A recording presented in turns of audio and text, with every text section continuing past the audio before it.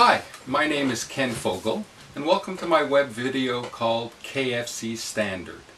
These are rules that I employ my students to use in the courses that I teach, rules that give them structure in their programming. Today's rule is never use static unless I explicitly tell you to do so. Static's a very powerful tool for the Java programmer. Unfortunately, for people learning to program, it becomes a solution to the wrong problems. I gave my students an assignment recently where it was necessary to share an object between a number of different other classes.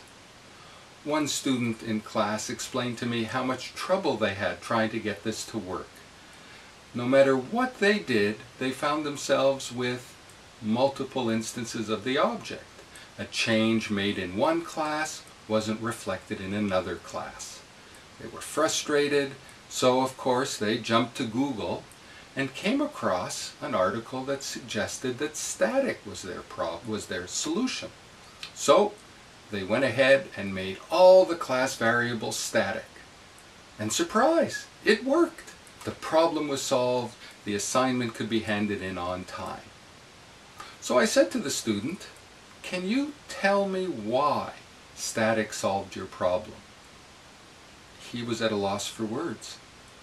He didn't know what to say. It just worked. Wasn't that the only thing that was important? So I asked him the following question. How many times did he have a new for this particular object? He told me immediately. Every class that he needed it in, he created a new instance. I said, therefore, how many instances of the object do you have? Again, he answered right away, just one. That's all I wanted. I explained to him that every time he had a new, he was creating a new instance. So every class that he thought he was sharing his object in was actually working with its own private copy. Changes in one place were never seen in another. So what do I do? He asked. Well, it's quite simple. First, get rid of all the news except one. Get rid of the news except in the file that creates all the classes. Pass the object that you need to share through the constructor. His last question was, but in that case, why did static work?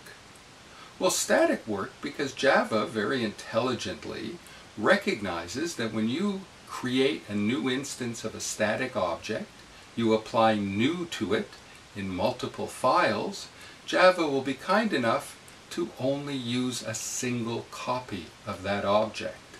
So even though he said new multiple times, it was just one instance. His problem was solved the wrong way. Thank you for listening to this web video, and I hope you'll listen to more videos in the future. Thanks!